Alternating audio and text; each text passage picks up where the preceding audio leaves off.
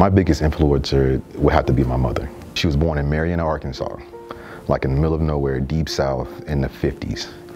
And so a lot of the stories that she told me, it was kind of what you would think of being a black girl in the deep south in the 50s, right? And I remember specifically she told me a story of she was in elementary school and the kids would pick on her and saying, hey, you know, like the night riders in the bathroom is gonna get you. And so imagine like having that as a child. Like imagine like a 6-year-old kid telling you something like, yeah, somebody told me that.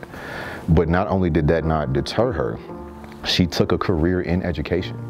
And so she went from that being her experience, starting off her education, to then going to be a janitor, to becoming a teacher, to becoming a vice principal, to becoming a principal. So again, for me, it's like, again, like a perfect embodiment of African-American history, right? Like, I mean, yes, it was unfortunate how things played out, but again, somebody had to just put their nose down and fight through the adversity. So me, like literally me, could have the opportunity to be here and, you know, be able to go to school and be in the Air National Guard and the military and to do the things that I enjoy to do now. Understanding how she grew up and everything that her and my aunts and uncles and grandma had to face, because my grandma actually picked cotton. So I mean, it's like that kind of experience. It gives me perspective because there's nothing I've experienced that's even remotely close to that. So it's like, all right, you know, be grateful. Even, I mean, everyone's gonna deal with adversity, but I mean, it's not that.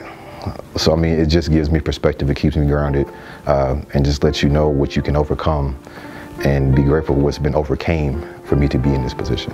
I believe people can celebrate Black History Month by educating themselves, learning about the culture, the history.